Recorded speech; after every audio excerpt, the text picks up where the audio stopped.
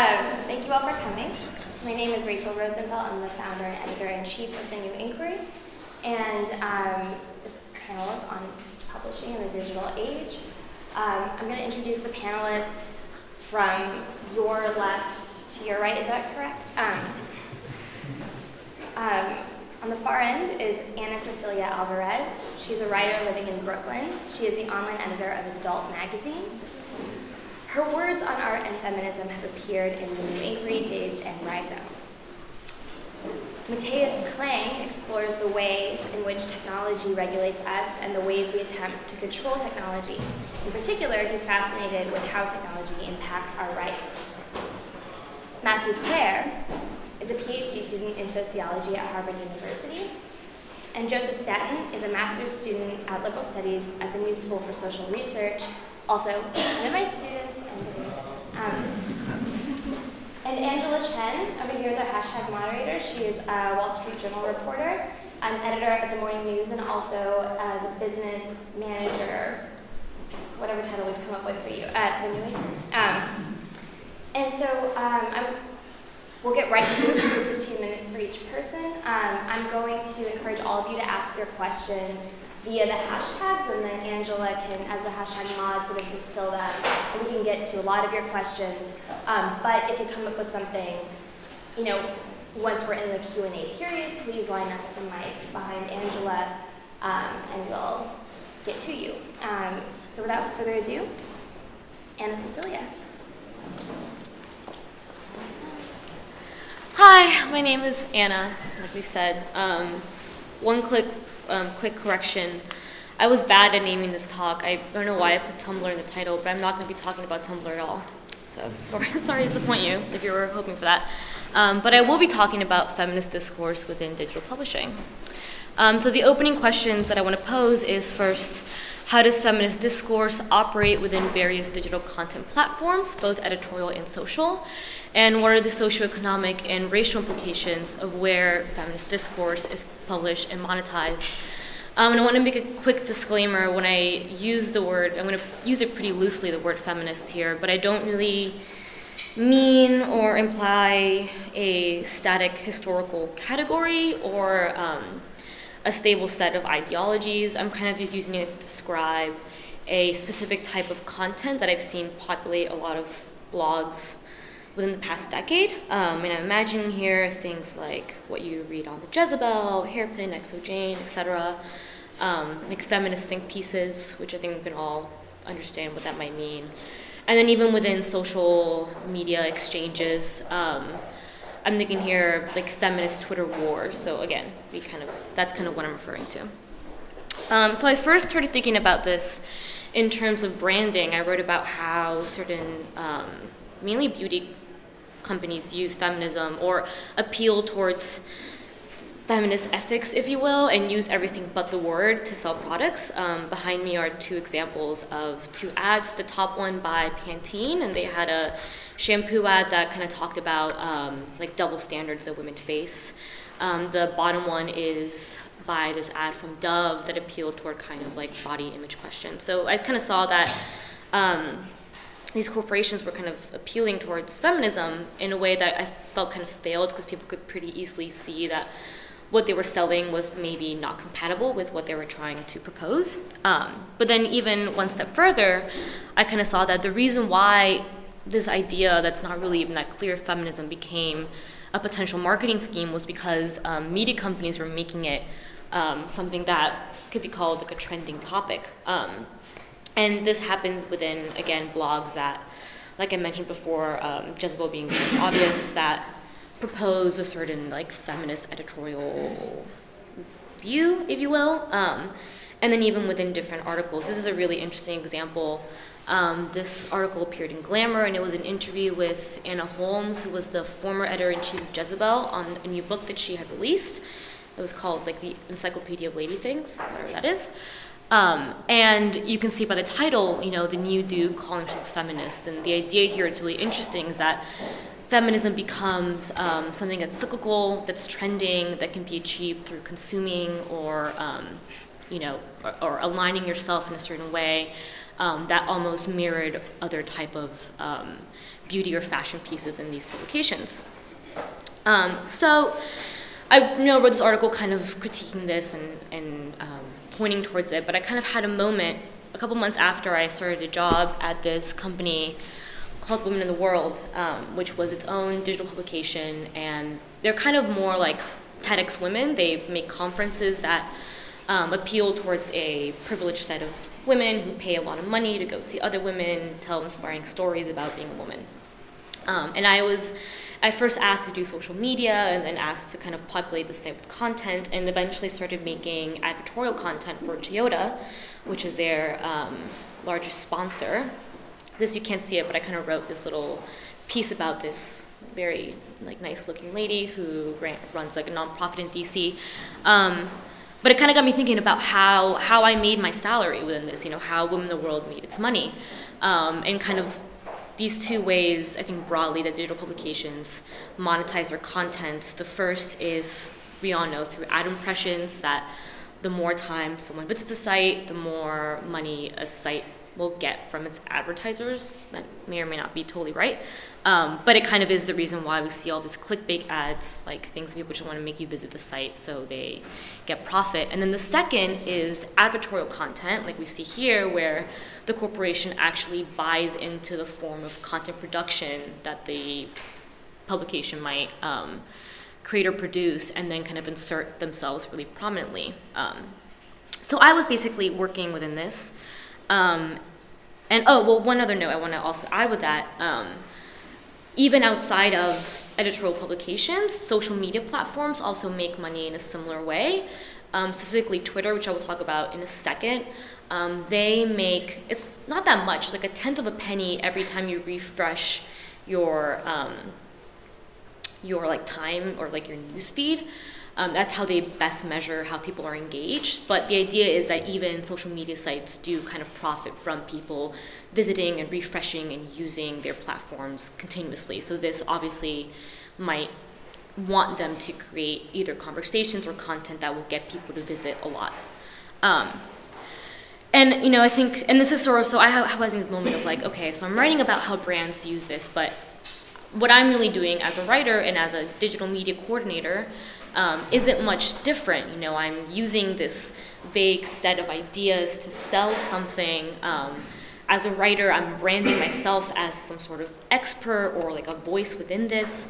So I really had to question, I kind of originally had thought as a writer that, and I think this has been disproven now pretty well, that blogs or the internet would be something that might bring in more voices because you kind of surpass traditional forms of publishing. You don't have to publish a book through a house, but now you can have a blog and people will visit your blog and read it. But I think we've kind of have seen at this point that, in fact, it doesn't happen, but I think in the race to monetize this content, the same socioeconomic stratification that applies in real life gets reproduced on the internet in the same way. So I think all these things, and I had to ask myself first, how does being a woman writing about feminism in a popular lady blog compared to a company producing gender-aware ethics in its advertisements, to a website using feminist discourse as clickbait scheme, or to a person with a Twitter account creating a hashtag?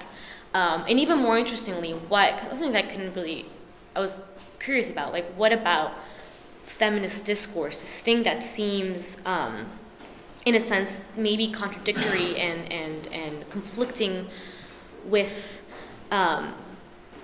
this arguable, maybe it isn't, but ideally it would be something that would not be so easily sold. But why is it so compelling by market standards within digital publishing, especially when digital publishing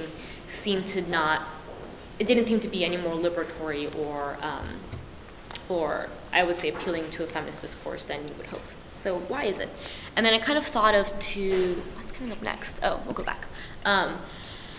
I kind of realized that there was these two different, and I call them feminist discursive tropes, that I saw happened in the stereotypes about how people think about feminism that actually applied really well to digital publishing.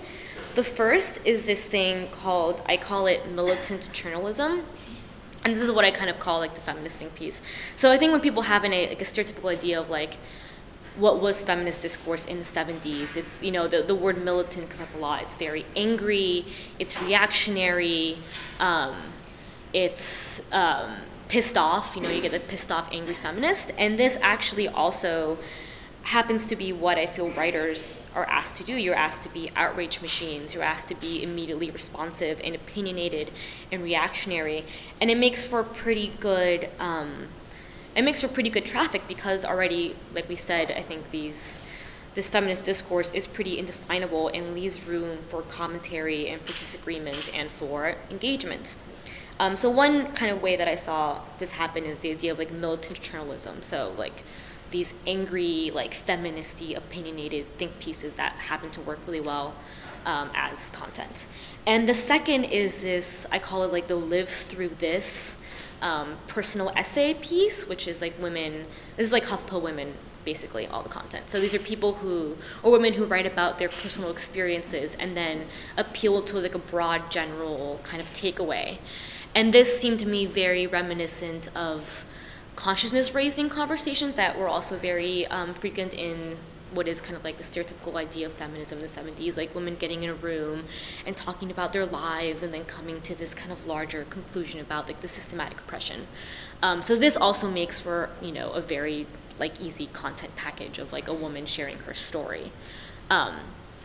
So that's one point. So we can see how feminist discourse, even though it's undefinable and antagonistic potentially to being like marketable content, in fact, when we look at these kind of discursive tropes, works really well. But I think the key then to remember is that, of course, not everyone who creates content that employs feminist discursive tropes gets compensated. They're much like historically, as we have seen, voices of women of color or queer women might quickly, sorry, I'm gonna really go through this. So I'll say this in a sentence. Basically, only women who might look like myself might get the chance to be able to write these militant journalism pieces within blogs, but other women of color who do talk about gender or other similar topics and do so mainly on Twitter might, you know, do that as well, but don't get paid for it. And that's kind of the key, that their voices remain marginal and they remain economically unviable.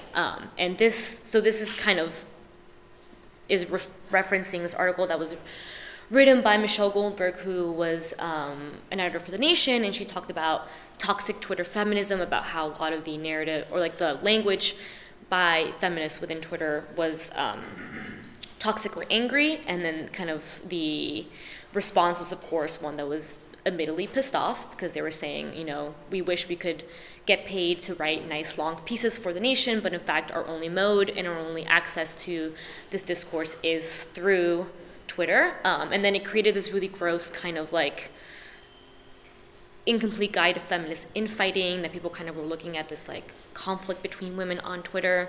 And then I'll conclude by saying that, what did I take away from this? I quit my job at Women in the World. It felt really good. I no longer really tried to write feminist think pieces. I instead tried to, or I appealed to people to hire these women of color to write them for themselves. And I will say that I do think, even though I kind of have chosen to not really partake in this anymore, I feel like, if anything, #feminism, which does, in one sense, can be, you can argue, reductive, I think in fact appeals to the very cool things about consciousness raising, in that people share their personal experiences with something, and then you see how it in fact is like a systematic, larger issue. And I will end with that. And thank you everyone for being here.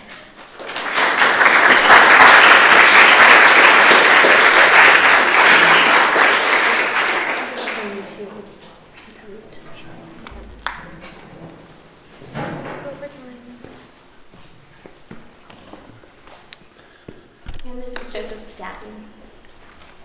Proud.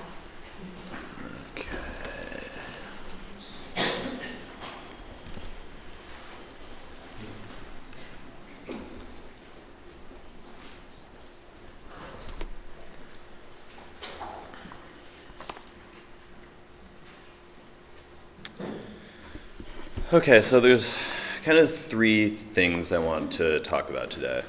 One, I want to try to define this term, the think piece. It's kind of this amorphous term. It's thrown around a lot. It's become kind of a cliche. But I want to try to pin down exactly what it is, or at least what I think it is. Two, I want to try to scratch under the surface a little bit and try to look at some of the unstated theoretical assumptions that the think piece makes when it does what it does, and also ask if we agree with those assumptions. I'm going to say sometimes yes, other times maybe not as much. And third, I want to point towards what a different kind of think piece might look like with a more robust or comprehensive set of assumptions. Okay. I'm just going to read from the iPad here. In the last few years, the so-called think piece has become one of the most recognizable, shareable, and influential forms of written content online. The think piece in its most general form, and here's the definition I'm kind of throwing out, is a piece of writing that responds to a recent cultural product, event, or phenomenon and attends specifically to its social or political implications. Though nearly anything can be the topic of a think piece, one of the most popular subjects, and the one I'm going to be talking about today, is the realm of entertainment or popular art, that is, music, TV, film, etc. The think piece is an intrinsically critical form of writing. More often than not, it's finding, analyzing, and critiquing problems. The key word of the think piece is, in this respect, the word problematic. This has also kind of become a cliche. Let's roll with it. Usually what the think piece finds to be problematic is the way that people are represented or not represented within the world of the TV show, song, music video, or film. Race and gender are two of the biggest topics of the think piece, and with good reason. In the largely homogeneous, uncritical, straight white male-dominated world of mass entertainment, racial and sexual representations are often problematic indeed. Women, people of color, and other historically marginalized groups are frequently either depicted in ways that reinforce negative stereotypes or are otherwise not depicted at all. In many ways, the think piece acts as a bridge between art and society, treating certain aspects of a song or TV show as having real social impact and treating them seriously. So a few of the most think-pieced cultural products of the last few years have been HBO's hit TV show Grrrl, came up in the last presentation, for its severe lack of diversity in casting, despite taking place in the extremely diverse city of New York. Robin Thicke's hit song Blurred Lines, for treating the issue of sexual consent as if it were ambiguous or blurry territory. And Miley Cyrus's infamous performance at the 2013 MTV Video Music Awards for appropriating a historically black dance move while also populating her stage with black dancers in a way that critics viewed as dehumanizing, some even calling it a form of modern minstrelsy. That last example is what initially caused me to start thinking seriously about the contemporary think piece as its own unique form of writing with its own particular set of assumptions. A few days after the bulk of the critical backlash, which I think was generally insightful and helpful, a friend shared an opinion with me that took me by complete surprise. When the topic of Cyrus's performance came up, my friend had just one thing to say, and it didn't have anything to do with politics. It's bad art. What surprised me about this opinion was not the opinion itself, which I think many people probably shared, but the mere fact that I hadn't yet heard anyone make this claim about the performance, or indeed any claim at all about the performance's specifically artistic quality, such as it was. The sphere in which the performance was being discussed online was purely social and political. Many think pieces had called the performance problematic. None that I knew of seemed to be simply calling it bad. This thought opened up a whole new string of questions for me about the Miley Cyrus performance in particular, but also about the relationship between art and politics today more generally. The most obvious question was this: did it really even matter whether the performance was artistically good or bad, considering its profound political problems? In other words, didn't these problems cancel out whatever artistic merit the performance might have had? To some extent, isn't political badness almost equivalent to artistic badness today? The answer to these questions seemed to be yes, but attempting to answer them necessarily led to an even more fundamental question. What exactly is the relationship between political content and artistic quality more generally? Are they simply two sides of a scale, one outweighing the other depending on the circumstances? Or is there perhaps a more complicated relationship between the two? This string of questions, in turn, opened up further questions about the think piece itself and the assumptions it makes about the objects it studies. Shortly after the dust from the Miley Cyrus performance had settled, philosopher and critic Robin James, writing on the Cyborgology blog, offered a very helpful articulation of this problem, one that inspired the idea for this paper. Her post was on the concept of coincidental consumption, a term recently introduced by James and Nathan Jurgensen to describe the way that the substance of online content often becomes coincidental to, or less important than, its shareability through social media. James gives the example of sharing an article without really reading it first, a practice I'm sure many of us are familiar with, and turning her attention to the think piece-centered backlash to a racially problematic Lily Allen music video. James took the notion of coincidental consumption one step further to describe how the think piece, itself a part of the sharing economy, makes certain elements of music and music videos coincidental to others. James writes, "What I want to think about is the coincidental role of music in the contemporary music industry. It seems like music videos and/or performances are increasingly common fodder for so-called think pieces, but what's interesting to me is that most of these think pieces discuss the social and political implications of songs and videos without talking about the actual music, as though music was somehow separable from the social and political work these songs and videos accomplish. We need to think very carefully about what gets lost, what's obscured when we focus exclusively on the visual and lyrical content of these music videos and performances." So even though performances, songs, TV shows, and music videos are at some level artistic forms, the think piece tends to ignore their specifically artistic qualities. Whatever the actual relationship between the political and artistic elements in a work of art, the think piece at the very least assumes that they are separable from one another, and further, that the artistic qualities are coincidental to the social and political qualities. The question is, do we agree with that assumption? Truth be told, the Miley Cyrus performance probably isn't the best example to think through this deep problem. Performances at the Video Music Awards are rarely appraised in terms of their artistic merit these days, so maybe the question of artistry was indeed irrelevant, and the think pieces were correct in treating it as such. They were, after all, extremely effective in elevating the discourse around the performance and changing people's minds about it. In other words, the think pieces did their job. Other media in which the artistic side is clearly less important than the political side also receive fruitful treatment from think piece interventions. The TV commercial, for example, or the political speech. But what about other art forms that we do take seriously as art, and from an artistic perspective? Things like music more generally, or, as of the last few years, the TV show. These same questions of the connection between political content and artistic form pop up constantly in those media as well, and rarely in as clean-cut a way as with the Miley Cyrus performance. Consider, for example, the response to Kanye West's most recent album, Yeezus, which was equal parts praise for musical brilliance on the one hand, and criticism for politically problematic lyrics on the other hand. Or take HBO's recent hit show, True Detective, nearly universally praised for its writing, acting, and cinematography, while also being chastised for its flattening and marginalization of female characters. Grrrl, one of my examples from earlier, also fits this profile since it's seen much critical acclaim, including 2 Golden Globes and several Emmy nominations, in spite of its diversity issues. In these examples, the question of the relationship between political progressiveness and artistic quality becomes much more difficult. Do we give art a pass for being problematic if it's great art? Or do political problems always outweigh artistry?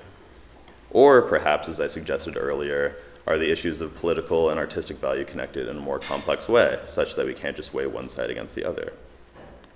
These seem to be pretty important questions to our understanding both of art and politics today. But the think piece, with its focus squarely on politics, doesn't seem to answer these questions, or even to begin to ask them. A reasonable question to ask at this point is simply whether the theoretical limitations, what I argue were the theoretical limitations of the think piece, even matter. Perhaps the think piece is good at what it does, identifying problematic elements in artworks and explaining why they're harmful, and it need not do any more than that. After all, that seems to be a pretty important political project on its own. I want to respond to that objection in a somewhat roundabout way, by contrasting the think piece with an even more popular genre of writing about art, traditional arts criticism, most commonly encountered in the form of the review. Though the Thinkpiece and the review both address ostensibly artistic products, their approaches to these products could not be more different. If the Thinkpiece assumes that the artistic is coincidental to the political, the review assumes the exact opposite, that the political is coincidental to and therefore less important than the artistic. Put another way, if the Thinkpiece concerns itself mostly with the political content of the artwork, the review concerns itself mostly with artistic form. The review is primarily concerned with how well made the album or TV episode is, usually not dwelling much on social implications. It cares about how the song sounds, how the film is acted and shot, how the book reads. If the key critical term of the Thinkpiece is the word problematic, then, the key critical term of the review, the same one used by my friend who hated the Miley Cyrus performance, is just the word bad. I think this is a useful comparison because the Thinkpiece and the review each make a competing claim about what we should pay attention to in a work of art and what we can safely ignore. They each make a claim, in other words, about the very purpose of art today.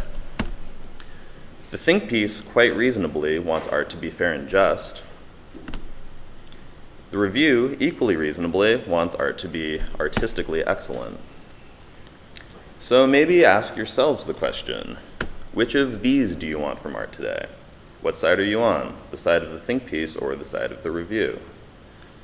Of course, when we put the question this way, the idea that we must choose one option or the other starts to seem ridiculous. My answer, and I assume the answer of many of you, is to reject the question itself. We want both political fairness and artistic excellence. Political progressiveness without artistic quality doesn't seem much worth pursuing. Just think about Macklemore, for example. And artistic quality without political fairness seems plainly unjust. Looked at this way, the question of whether we agree with the theoretical assumptions of the Thinkpiece becomes secondary to whether it, as a form of criticism putting certain demands on art, is making its case as comprehensively as it could be. If we want art that is not just politically just but also artistically exceptional, I would argue that our critical writing will be the most effective if it demands both of these things at once, by trying to understand how they're connected to one another. My question from earlier. Perhaps we shouldn't consider the political to the exclusion of the artistic, as the Thinkpiece does, or even, on the other hand, consider the artistic to the exclusion of the political, as the review does.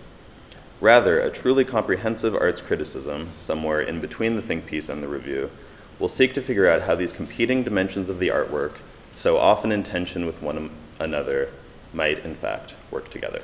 Thank you.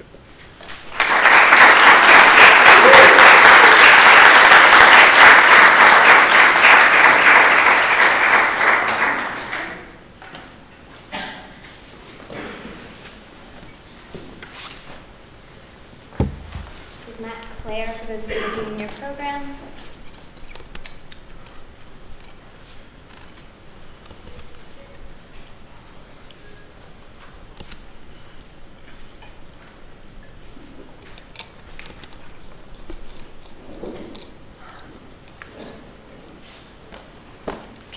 This top one. Okay. So, oh no.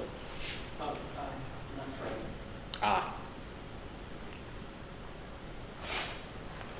I'll just do it here. This will be easier. All right.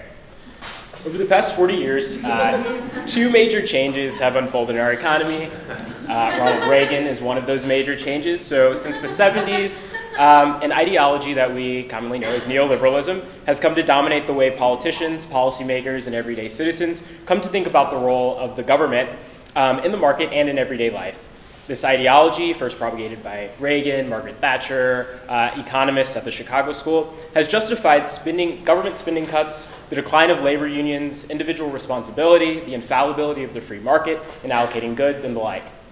The second major change has been the increasing importance of knowledge and information in our economy, most notably the increasing use and scope of digital and communication technologies in disseminating, regulating, and producing this knowledge through the internet, social media, digital devices, and digital production systems. So many theorists have asked whether or not these two phenomena are related, and if so, how are they related? So most theories considering the relationship between neoliberalism and the increasing use of digital technologies posit a mutually constitutive relationship. So influential work on the information society, the network society, and digital capitalism tells us that digital technologies allow neoliberal capitalism to operate more efficiently. Most of this work, however, is concerned with the use of digital technology in firms, businesses, and other economic contexts, where the goal is to maximize profit and always has been to maximize profit. So of course digital technologies would be employed for market purposes in these contexts. But what about in the art world? A context that's often considered quite anti-economic. Are digital technologies used for capitalist purposes in these contexts? In other words, what can the use of digital technologies in the art world tell us about the general relationship between digital technologies on one hand and neoliberalism on the other? So some work, actually a pretty significant literature on cultural industries or creative industries, has begun to consider how digital technologies in particular are used in cultural production. The difficulty, again, with this work, however, is that most of it tends to focus on artistic and cultural production in expressly economic contexts. So these are the more commercial types of artistic production that tend to be more for mass enjoyment. So that's the film industry, the music industry, major book publishers, and these two are, of course, business ventures. So to consider the relationship between digital technologies and neoliberalism in non-economic contexts, and in the non-economic art world, I consider the internet blogs, how the internet blogs and social media and online tracking systems are used by editors and writers in the avant-garde literary field. So instead of looking at profit-driven sort of literary creators like GQ magazine or the New York Times and how they use digital technologies, I instead look at how avant-garde literary magazines or small presses and journals employ these technologies. So unlike in profit-driven industries, it would be surprising if these avant-garde magazines and journals use digital technologies in neoliberal or market-driven ways, because historically these magazines have been considered autonomous or uninterested in economic gain. So the avant-garde literary world is supposed to be where art is done for art's sake. Writers and editors are thought to be more concerned with accumulating symbolic capital such as prestige or recognition or just respect and honor, rather than economic capital. And I mean, this is the world in which best-selling authors are sort of considered ridiculous, right? You don't want to be that best-selling author who has an amazing amount of commercial success. You'd rather be this sort of striving artist. So to be avant-garde, according to numerous theorists like Bourdieu and Becker, is to be anti-capital. And so I asked whether or not this is still the case in a world in which there's increasing digitalization of this avant-garde literary field. So to assess the relationship between digital technologies and neoliberalism in the avant-garde literary field, I asked two major questions. One is, how do social actors in the avant-garde literary field engage with digital technology? And second is, what is the relationship between the use of these digital technologies in the avant-garde literary field and what I define as neoliberal cultural practices? So importantly, instead of defining neoliberalism as this sort of coherent, homogenous ideology of policymakers and political elites, I look at more like something like akin to neoliberal subjectivities, right? So neoliberal cultural practices in our everyday way of operating, whether or not we're at work or in our everyday lives. And so to answer these questions, my analysis assesses the extent to which editors and writers in particular of literary magazines use neoliberal cultural logics or apply them in their conceptualization of how they use certain digital technologies such as social media, online tracking systems, and the like. So specifically, I focus on whether or not writers and editors employ 5 logics that I've sort of inductively identified as these logics that sort of constitute the neoliberalism that academics tend to write about. So within academia, obviously, anthropologists, economists, sociologists have all written about neoliberalism. And so I've identified 5 logics that they tend to talk about. So the first is entrepreneurship. This logic values the freedom and liberty of the individual in the marketplace. It specifically values the freedom of the individual to work when, how, and to what extent he or she prefers for his or her own material gain. The second logic is what I term market faith. This logic places faith in the economic market as a rational institution that allocates prices efficiently, often in opposition to the government. In uncertain times, faith in the market often translates into a fear of the market and its state. The third is profit maximization. This logic insists that any product, whether material or symbolic, should be placed in the marketplace and should be priced in such a way as to maximize the economic profit that the seller receives from the product. The fourth that I identify in the literature is what I term efficiency. So this logic values the fastest and cheapest production, promotion, and distribution of any product, as well as efficient modes and technologies of production. And it tends to be concerned with balancing the quality of the product with the speed and cost of its production. And the final logic is what I term egocentricity. You could call this individualism. This logic values the individual over the community. It values the accumulation of individual forms of capital, often at the expense of community or global concerns.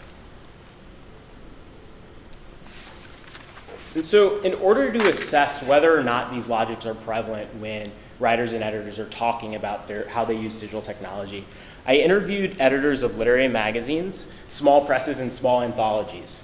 So all of my respondents considered themselves to be writers in addition to editors. And in addition to their editorial positions, they often hold other jobs, such as working at restaurants and things like that. And of course, this is to be expected, as a lot of theory on the avant-garde world says, obviously these people don't make much money from their production of their magazines, so they'll obviously have to have other jobs. In my analysis, though, I draw an important distinction between what I term entrepreneurial editors. And so these are people who sort of established their own magazines, especially when digital technologies became prevalent and they could go online and start websites. And then what I term just editors. So regular editors who work for older magazines that were established in the 20th century. These magazines were like the Paris Review, Granta Magazine, the Kenyon Review, things like that. So I also conducted field work over the past year, and I conducted content analysis of the conference program, the Association of Writers and Writers Programs. It's also known as AWP for short. And I just wanted to do this in order to see how and when writers and editors talk about digital technology on panels, things like that, and then also to look at their program. So if we look at their program, what I did from 2006 to 2013, I looked at their program. This is an example of a listing in the conference program. So this event listing obviously reveals that some writers and editors do use digital technology in neoliberal ways. They talk about it in neoliberal ways. Here we see that writers are encouraged to, quote, use new media, to, quote, market themselves, drawing on neoliberal logics of entrepreneurship and efficiency. This is not the classic way that theorists or people generally have talked about how avant-garde people think about themselves or think about their cultural production. So as we can see from this table, the language in the previous slide is not rare. Many of the events at AWP talk about how writers can use digital technology in quite neoliberal ways, and such language has increased in the program over time. So from 2006 to 2013, the number of events that mention digital technologies rose from 1% of the AWP program to 8%. This is just raw numbers, this isn't percentages. And events that use neoliberal language increased from 5% of all events in 2006 to 7% of all events in 2013. Moreover, the coupling between talking about digital technologies and talking about neoliberal cultural logics is tighter in 2013. So this suggests that much of the increase in the language around neoliberalism in the conference program is somehow related to language around digital technology. So as we'll see from the interview data in the next few slides, we'll see a clearer picture of how and when these editors talk about the use of digital technology. And in some cases, they do draw on neoliberal logics, but in other cases, they sort of fight back against certain neoliberal logics. So there's strong evidence that the use of digital technology is associated with the logic of entrepreneurship among entrepreneurial editors in my sample, as we might expect. One editor told me that he started an online journal because he wanted to take a different approach from extant literary magazines. Another editor, drawing on an entrepreneurial logic of valuing the freedom and independence of owning a small press, told me that he'd like the small press to become a, quote, part-time job. And in order to do that, he needed to focus on making his website more professional and continue to use print and on-demand technologies to keep his costs low. When talking about their personal writing, all of my respondents drew on the logic of entrepreneurship when discussing digital technology. So as one editor told me, it's important to have an active social media presence, which can then be parlayed into a major book deal. So digital technology enables writers and editors to freely market themselves, and it reduces the barriers to entry for people who start journals at a minimal cost. The simplicity of entry into the literary magazine field allows editors and writers to more easily commodify their artistic production, absent traditional institutional structures. However, many structures like large media companies, advertisers, and website hosting companies reap most of the economic profit. With regard to the logic of market faith, in their discussion of digital technology, editors and writers do not really often draw on this logic. However, younger and entrepreneurial editors draw on this logic to varying degrees, especially when they're discussing their use of website analytics. So for example, one editor told me about a column on her website that had received 2,000 hits in 2 weeks. She told me that by being able to, quote, run the numbers on blog posts and stories, the editors at her journal can see what readers are interested in and then make future editorial decisions, such as soliciting certain writers or certain styles of writing based upon this data. But most editors that I interviewed told me that they would not change the fundamental direction of their journal in response to readership demand. So this editor at a pretty prestigious independent magazine told me that even though he will look at the subscription data and where people are coming from and what sort of things they're more likely to read, he'll never change the content or curate the content in response to readership. So this is a little bit different than what we see mostly in journalism fields or less restricted or more economic fields of cultural production. So the ultimate goal for most editors who pay attention to online data is to figure out how to increase the prestige and readership of their magazines, but not necessarily increase the revenue they receive. Still, editors tend to listen to readers and make some of their editorial decisions based upon readership demand. The logic of profit maximization also reveals a mixed picture. Some editors use social media updates and blog posts to not just draw in readers, but also to draw in paying customers. One editor, who's a pretty old guy, he was pretty explicit about the only reason why he uses a blog, and that's to get people to buy his magazine. But most editors are pretty nuanced or ambivalent, especially younger writers and editors. One editor told me that the purpose of Facebook and Twitter posts is to get people to read the magazine, not to get people to necessarily buy it. While she acknowledged an interest in selling copies as well, she said it's not like we have editors breathing down our necks. Another dismissed the idea, entirely saying that this is the world of literary magazines. Very few people read this stuff anyway. It's so niche, no one's going to buy it. All respondents viewed digital technologies as a means through which their magazines could operate much more efficiently. A few quotations detail this finding. In some way, editors use digital technologies to cut costs in the production of creative work.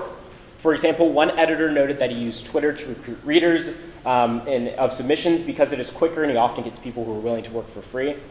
In other ways, editors use digital technologies to efficiently keep track of submissions. Submission managers are often used to evaluate submissions with a quick up or down online evaluation rather than the old school method where editors sit around a table and wait until it comes through snail mail.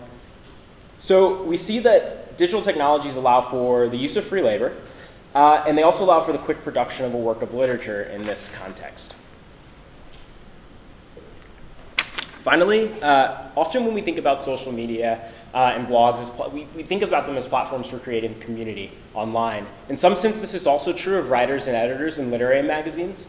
On one hand, digital technologies can encourage communities of like-minded people, writers and editors who cannot afford to attend conferences or don't live in New York.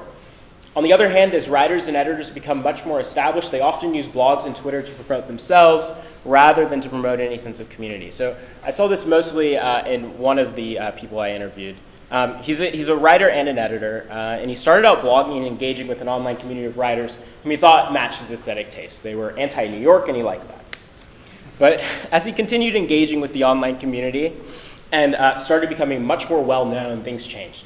He found interacting with people in the online comment sections and over Twitter to be too time-consuming.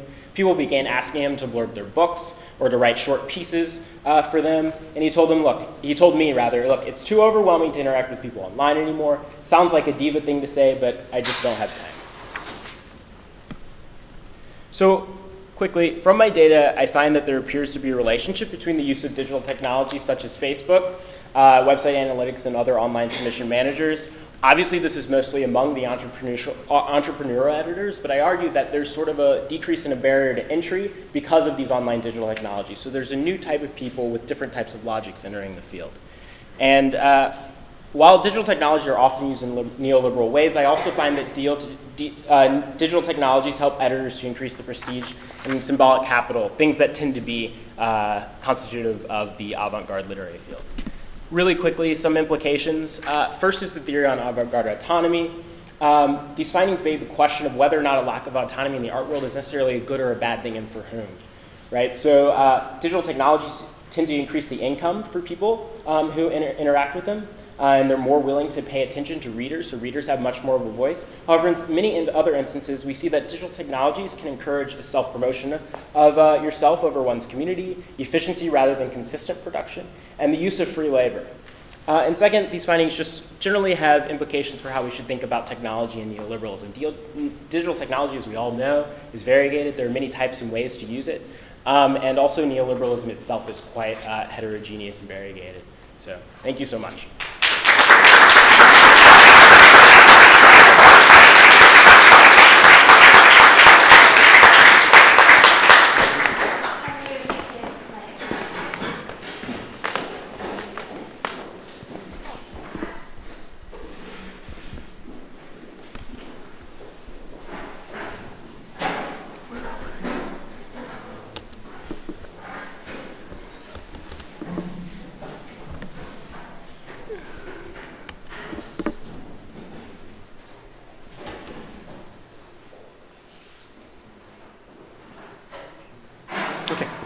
Hi, it's nice to be here. It's been some very exciting days, which means, of course, for every day or every presentation, my slides have actually increased instead of decreased. So good luck on the timekeepers. My job today, or my goal today, is to talk about the changes in the book market, but not from the market point of view, but rather from the technology point of view, and what that does to both the market, the readers, and yes, basically culture. So easy, 15 minutes, right? Without a clicker. But first of all, because I'm built that way, let's start with some history. The idea of culture as property, or the copy as property, going back to when, well, basically the Roman times, when you find people arguing about who owns what. This is basically an argument between two poets. Martial, or Martialis, argued with Fidentius, because Fidentius was stealing his poems. And basically, the book you are reading aloud is mine, Fidentius, but while you read it so badly, it begins to be yours. He also has some other little poems where he basically says, if you don't want my stuff, just buy it, and it can be yours. The interesting thing here, of course, is he's talking about the content and being allowed to be represented as his content. It's not actually the copy of the book, it's the content. And of course, from this point, we get on and we have this wonderful discussion about plagiarism, which could take about another half an hour, but I'm not going to do that.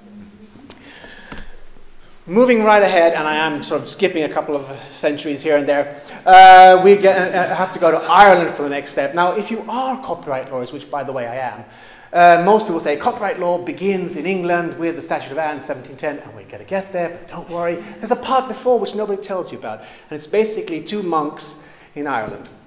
Two abbots, actually. One abbot goes to visit another abbot. Sounds like a joke, doesn't it? One abbot goes to visit another abbot, and while there, he asks to borrow a book from the library, and the abbot goes, of course you are, you're my guest. And he secretly copies the book, and then takes the copy and leaves. Now, the first abbot, who had the original, says, hey, you can't make copies of my books. Does this sound familiar, by the way? And he said, well, of course I can. I made a copy, it's my copy, go away, it's mine. They get very, very angry, and they go to the High King of Ireland. By the way, my history was really bad. You know, they had a High King of Ireland. And the High King of Ireland listens to the whole thing, goes, well, no, to every cow its calf, and to every book its copy. It's like, yeah, we recognize this. This is basically, copyright law today. But the abbot who stole the book said, no. Because he also believed in might is right. So basically, in 561 AD, he took his armies and met the other people's armies on the hill of, what else? The B word there. I can never say that word in a hurry. And he kicked their asses. Thousands of people lay dead on the field, but he said, the copy's mine. So, yes, this is basically what Google does to copyright. We're bigger, we're stronger, we'll do what we want anyway. I come from Sweden, we have Pirate Bay there. We're small, we're tiny, we'll get our asses kicked. But they don't stop fighting, very annoying. Otherwise, theory would be so nice. All right, then of course we have to jump up a bit more time when we start looking at the Enlightenment and the idea that we need more literature in society, and actually producing more stuff is really good. And the only problem was that there were evil publishers who were basically stealing the good stuff of the authors, and how do we prevent this? This is where we all get into the Statute of Anne, where basically they say, no, evil publishers shouldn't be allowed to take any book, pay £5 or whatever, and then publish it forever. The ownership, the property of the book should end up with the author, of course, And since this is, of course, 1710, it's all about the reason for this. For the purpose, well, there you go. For the encouragement of learned men to compose and write useful books. There's no Garfield here. It's all about men and useful books. But of course, once you give lawyers a toy like this, you know they're not going to stop there. It can't be about men writing useful books. We've created property out of nothing. This is a magical moment. I come from a country where we never even had the whole concept of registration. Basically, I write something, I hold it up to you, it's mine. That's magic, people. So this had to, of course, expand. It started expanding. And this maybe wasn't much of a problem, unless, of course, we don't take into consideration technology. Now, technology changes. Now, one of the major problems is, of course, that my slides are in the wrong order. But never mind that. Digitalization changes everything because now everything is a copy. But, you know, digitalization, I teach students about this and they get really bored because it's old school. They prefer a little more modern. Actually, I go, okay, look, computers. The computers are cool. The computing division of the computing department. No, they're not impressed either. Well, okay, look, the first computer, the Hollerith machine, really exciting stuff, 1880. No, nobody's happy about that either. There you go, the first computer. It's a long way from the iPad. It's a lovely story. You should look it up. Anyway, what really happens here, of course, is when we get to the next point where the web comes in. This is the opening of the Olympics in London. And the presenter said, this is a term Tim Berners-Lee. And it's, don't worry about it. If you don't know his name, you can Google it. No, you can't. If you didn't exist, you couldn't. Well, never mind. Yes. Yeah, now it took some time. Okay. Basically, aside from creating a lot of things about cats, the technology of the internet and the web made it possible for us to do things we hadn't been able to do before, and we were less reliant on the production. And we have wonderful new words like prosumer, which is horrible, isn't it? But never mind. What has this all got to do with books? Well, you see, the boring technology which was happening alongside this started a long time ago. In 1934, Popular Mechanics said, in the future, we're going to read books from machines. And we're going to put on these wonderful coats and sit in armchairs and read e-books like that. I still miss that point. But what really happened, of course, was in the last decades from e-paper in the 1970s, which is like also boring. It's 1970s. You can't tell this to students. We have, who remembers the Newton? Yes, lovely people. It was hopeless. It was big. You really needed a little case, and it was really good. But it was the beginning of the e-book. And then, of course, you have the Rocket Book in 1999, where actually some really far-sighted visionaries would hold this up and go, look, I can read for 13 minutes. And then I need a battery. This then, of course, developed. Kindle came along, and more importantly, of course, when Apple came out and held up something big and said, you want this phone. Do you remember the time before they did that, when everyone wanted the little phone? Wow, things changed. Okay, then, of course, the iPad, where we have a discussion of what's happening with technology and what's not happening with technology. And all of a sudden, we start to change. We're providing our literature, our books, via our technology, which is not really a big thing. It's kind of useful. This is the way we do it. But the shift, the subtle shift, which is really, really fun, it's the no-copy thing. Content is licensed, not sold. So all of a sudden, my bookcase isn't my bookcase. I'm just sort of borrowing it or licensing it. And then this is like, yes, we've all seen this. But the fun part that's been happening with books, and because books are old school and boring, they don't really get that much publicity, is the ways in which the publishing companies have been subtly, or rather unsubtly, trying to take control over our libraries. Some really fun examples, or horrific if you prefer them. I'm a lawyer. I like horrific examples because that means I get to do stuff. I'm a researcher, which means I prefer horrible examples. You've probably heard these before. Amazon decided, because of a copyright snafu, in other words, some little lawyer didn't check the copyright restrictions in Australia, Amazon had published George Orwell's book. It had to be George Orwell, 1984, isn't it perfect? And they got it out on the Kindle, and everyone was happy. I mean, it can't be that many people who bought it, but never mind. And they realized, oh, shit. So they decided, well, we'll just take it away. Flick a switch. Actually, not switch. It's probably digital, of course. And it was gone. And the notes that people had made in those books were gone. So, of course, they got new books, but the fact is that your copy, your dog-eared copy, which is digital, not dog-eared anymore, is gone.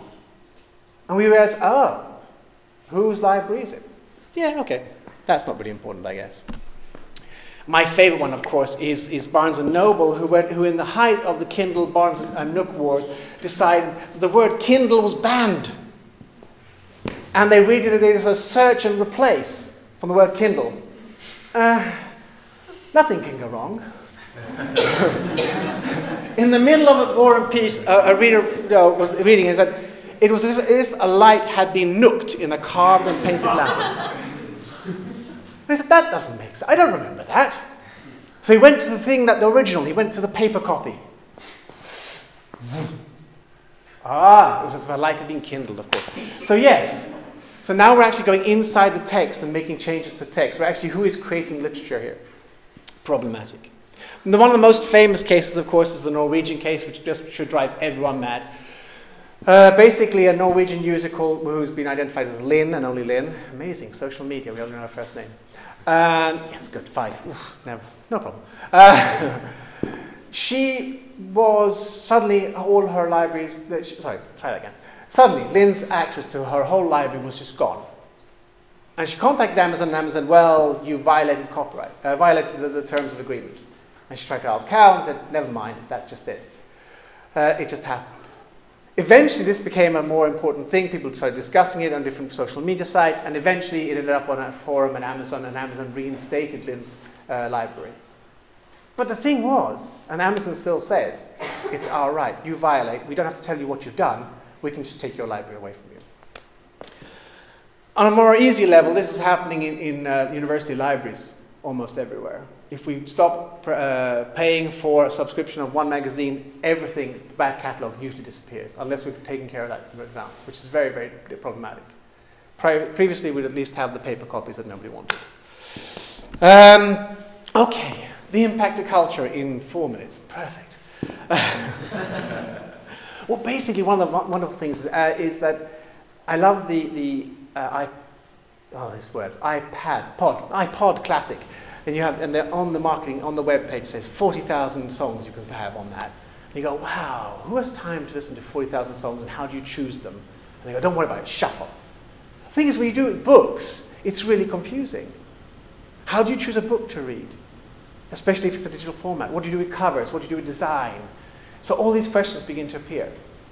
Previously, when you had one book, you went on vacation with one book, you know, oh, it's a crap book, I should have bought something else. But I'm in Greece now, they don't sell anything else but, but Greek books. So I'm stuck with this book. And you plow through the first 50 pages and realize, oh, it's not too bad. And you read the crap, sorry, you read the book, literature, great work. And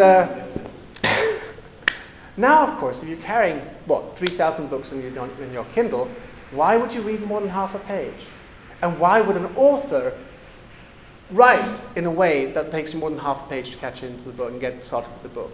Culture's changing. Okay, information overload, that was part of it there. The next step, of course, is, well, how do we fill our books? And that's even more fun. Oh, saving our libraries, wrong order. Saving our libraries I'll do later, if I get to it. Is, of course, how we do things, how we get things into our lovely lives. And this is a wonderful, I've done some of my research has been on interviewing the book pirates, which are really fun. Partly the whole way of how do you remove the digital rights management mechanisms from the books. Very, very easy. Make it simple, make technology easy, make it attractive. People do it and they start sharing. And all of a sudden you have things like Demonoid. This is the early Demonoid. It was taken down. Demonoid's back again. I like this slide because it has the really obvious organized Kindle Mobi library, 13,000 books. 13,000 books. And you can't find anything good to read. All right, it creates a very interesting problem. It also creates a different way of looking at pirates and piracy. It's when you get articles like this, you go, yes, thank you. And then you read the article, and apparently older women in piracy means 35. That's kind of scary. So basically, and then of course the last step that I want to talk to you about before I get back to preserving the library, which I haven't really forgotten, is the privacy question. They're so close. The privacy question is really, really fun with books. They know which books I've bought.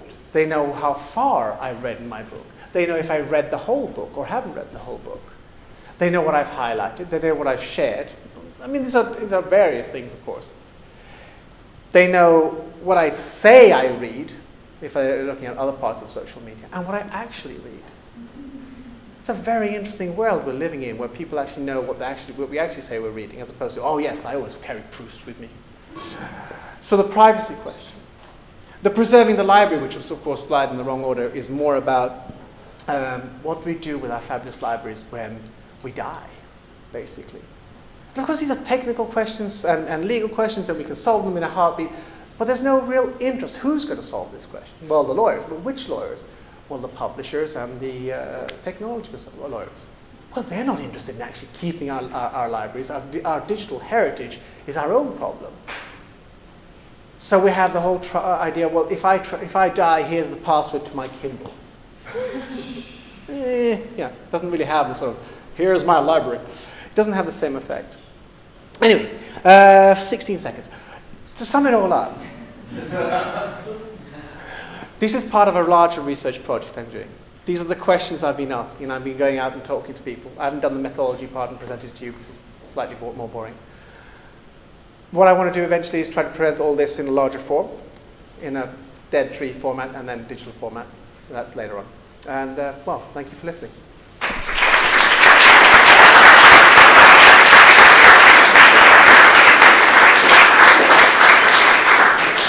Yes, creative commons, pictures, slides there. Good. Thank you. I'm going to start with a really quick poll. Angela, how many questions did we get? About three. Okay. Show of hands, how many people here have a question to ask? One. Okay. Two. Okay. We might get more. Thank you all for your presentations. We don't have much time for questions. I just want to make one quick remark that it's really interesting that there was not, I mean, in this sort of panel, there's always some lip service to, what's the future of print? And there was just no notion that that was a relevant question in these series of presentations, which I found interesting. I'm going to ask just one question and maybe get to more once everyone's had the chance to have their questions asked. But this kind of goes to everybody. I guess the one thing that seemed to link a lot of your papers was this notion of the contemporary identity of the content producer. So a lot of this is not about the consumer, but it's about what sort of person is writing this, like militant journalism, live through this, feminism, egocentricity, coincidental content, like what are these digital structures doing to the personalities of the kinds of people that write? And is it attracting a new kind of person, or is it transforming people? I can take a stab. Yeah. Yeah, that's a hard question, and that's something that's definitely come up a lot. I mean, when I'm doing my research, I try to trace with the person I'm interviewing, sort of, it's obviously their post-justification of how they got to where they are. But it's interesting, the last story of the guy who sort of was transformed, right? I mean, he thought the internet and blogging was going to be a great way for him to get his name out. So in that sense, it seems like maybe, there is a little bit of a selection effect, right? Where there are certain types of people who are more attracted to using the internet. But then, yeah, I think the internet does maybe have an effect. I'm not a psychologist, but on your psychology, I mean, the guy was completely affected by how many people were responding to him, by the intensity of it. Some of it was very negative. People that he would meet in person after just interacting with them online, and then he just was like, they're nothing like that. And online, like, they were completely different. This guy, like, went by a different name in person. So it's interesting, but I don't want to be deterministic about it. I'm not sure, because obviously I only interviewed 23 people. It's not representative in any way, but the people I interviewed, it seemed like there was a little bit of a change. There are also changes coming in the way in which the author has to work. So if you're looking at online reviews, you want to ensure you have an online review, and there are different ways of doing this. Several authors have been caught writing reviews for themselves. But more interesting, there's now a rising business model where you actually pay for 5-star reviews on Amazon. And there's actually fixed prices for how much you pay. And I think that kind of brings into a question, too, about who is able to make a living off of this content production. I agree that I think it's partly about there's a certain type of personality that can muster the energy to live through blogging. That's, I would call it mythology. But also certain people, I think many people or many writers engage with digital content production, but only some could call it a vocation. and there's obviously a lot of implications to who gets to have it and who doesn't. So I'll also kind of close that. Great. I guess I want to throw it to our hash mod to ask the questions that you guys asked on Twitter. Yeah, so it looked like most of these questions. Do you want to make sure? So it looked like most of the questions that received were for Matthew and then his piece on digital technology. One was kind of about a definition. It was saying, why are all indie mags seen as avant-garde? And kind of hoping you could address that. So should I read all three, or? I'll read all three, and then I think Matt can choose one. And then the second one, which was received from a couple of people, is kind of about the idea that, does marketing really always corrupt literature? And then kind of saying, should you publish to challenge readers or to give them the entertainment they want? Because, very few readers find challenging material to be attractive or to especially be entertaining. There's a funny article. Thanks for the questions. There's a funny article. I think it was in the Guardian, but it's recent about literature and sort of the complete construction of the concept of literature. Right? It's something where people think they're trying to be hand-wavy. Academics do it too, right? Try to be really, really obfuscated about what they mean, and rather than have a strong plot, you sort of write in circles. So I do think it is quite nice that, this is completely normative and just my personal opinion, I do think it is nice that there is some attention to what readers care about and think about. At the same time, in defining the question about in defining avant-garde or indie, I'm focused on people who, though, tend to think about literary production as something that's quite autonomous, both economically, but then also from the reader, right? So it's something where you are the avant-garde. You are driving what the literature will look like in the future. You're going to be less concerned about, what the society's going to say about it now, or what people are going to say about it now. In the future, they'll accept you and legitimate you and understand you. And so it's quite interesting, I think, that these people who tended to be, at least theoretically, Bourdieu, Becker, et cetera, tended to be autonomous are now a little bit more interested in what readers have to say. I think that's an interesting development. So, first of all four of the panelists were absolutely interesting. This is for Mathias, though. So when you're talking about Kindle, I think the byproduct of Kindle, which is Audible, where you have audiobooks.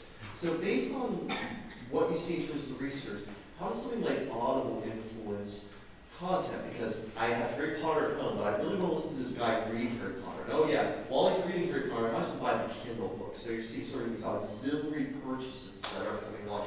How do you see that influencing content creators and maybe the industry with these auxiliary products that are influencing e-publishing? Thank you. It's a fascinating question, because previously the author would be concerned about the text as opposed to the sound of the text, but you see more and more authors, especially those who are tech savvy, having either the requesting to read their own books. And there's usually, when you review a book today, you'll have a review of the book and the audiobook, which I find fascinating that you can do both of these things. And you have, oh, it's a great book, sorry about the audio. So in the best case scenario, these will cross-fertilize each other and prevent more and create more revenue. But you have to, all of a sudden you're supposed to be an expert in so many different fields where really you want to be as a writer.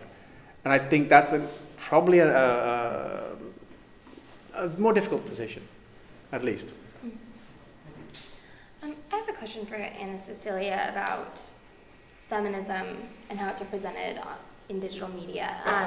So it's the 10-year anniversary this year of Feministing, which was the biggest feminist blog in the feminist blog sphere. And I'm curious about, you distance yourself from defining feminism, but how do you think something like #feminism or the weaponized hashtag or like the sort of like increasingly identity-focused militant feminism has changed the politics of feminism versus a more stable, like just micro-generation earlier of blogs and the creation of actually like long-form content and sustained conversation? I actually, when I was thinking about this idea of what feminism meant within branding and corporations, I thought that it was interesting, or I kind of said that it made for a bad sell, because in fact you can't really boil this down to 3 bullet points of like, this is what this means so you can consume it and buy it. But I find that within and you know, within kind of like the feministing or like feminist blogosphere, kind of like what I mentioned, that it does seem to be contestable. That leaves, I think that makes it all the more attractive for a digital publication to make content around it, because it doesn't have a definition. I think it's even created a more like plurality of what definition it could be. Like it becomes like, it's like, because they need to make so much content or because they need to create some conversations, it kind of always keeps on commenting and reacting to and redefining itself. And it's, you know, I don't think it ever kind of will reach, I don't think writing about feminism will ever kind of reach to a more stable definition. So you think that the current digital social media sphere is making the term feminism as destable as you're representing? I think so. Yeah, but at the same time, so that's one way that I see it, but also at the same time, like, particularly with hashtags, there is kind of this drive to pin down something that's easily, that people can easily share, that can easily talk about. So it is kind of this push and pull of both destabilizing it so that it can continue to create commentary, while at the same time making it digestible, so like readers will get it and understand it and want to react around it, and you know, so it's kind of, I think it's a little bit of both. That makes sense. I guess if there are no more questions, I have. Oh, go ahead. There's a microphone. Joseph, I would consider that she's engaging, especially as an art writer and a psycholinguist, actually, because I see in our social media individuation being very important, but not necessarily subjectivity and subjective experience. And so when you talk about this divide between, you know, political over here, or as if there's a divide, and art criticism over here, it seems to one sort of forget that aesthetics ever happened. That's to say the good or Aristotle or Kant or whatever, and in my opinion, art writing is more political than ever, actually, to the extent of thinking about what art is in the first place. And that, you know, just to connect back to what we're talking about here, does the specificity of individuation, kind of like you're talking about the hashtags, play a role in the perpetuating that? Do you mean individuation in terms of authors individuating themselves? And a specific point. So, for example, like when I once started to criticize this, we can't really be political, because you can't be political if something is subjective, even if you're a political person. And the same can be said to disinterested thinking about art. If anything, the Thinkpiece as he presented them, they didn't have namely thinking. Right. So, if I'm understanding your question correctly, it's does sort of an emphasis or desire for individuation, how does that shape sort of writing about art? Is that? Why not?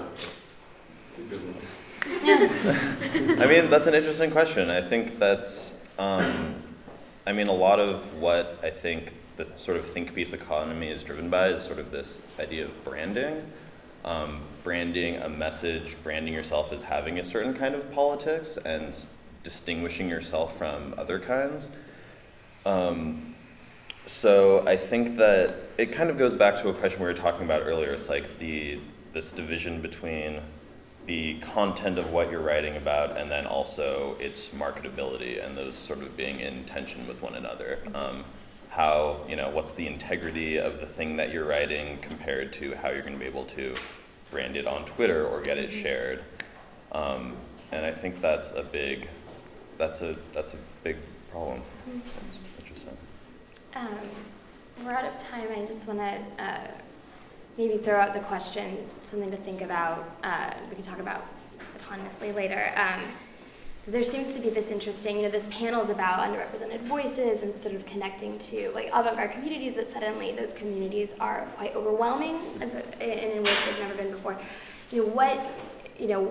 This hyper communication that's possible now, how is that creating a hostility toward one's readership? How is that readership themselves being like they are actually the true underrepresented voices, and their sort of demand upon like what is shareable for them and the service directly to readers. How is that, transforming our relationship as writers and publishers and editors to readers, or as readers ourselves to others?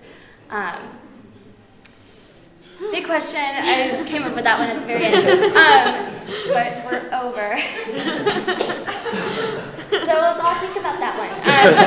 Thank you all.